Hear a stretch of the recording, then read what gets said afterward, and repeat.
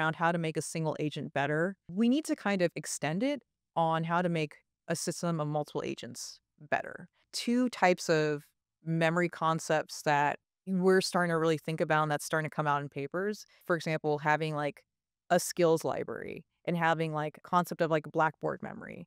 So Blackboard memory is where you have agents kind of come together to post like partial solutions and essentially it's read write and they kind of can pick up the trail and each can kind of bring their own unique sort of expertise or focus to help solve that problem. And then a skills library is okay, once a pattern has been established, it's a little different from a cache because a cache is like you store a query result, right? That you can kind of fetch. But with a skills library, it's like once your multi-agent system has like figured something out, instead of having them refigure it out each time, you essentially save that pattern to this like skills library.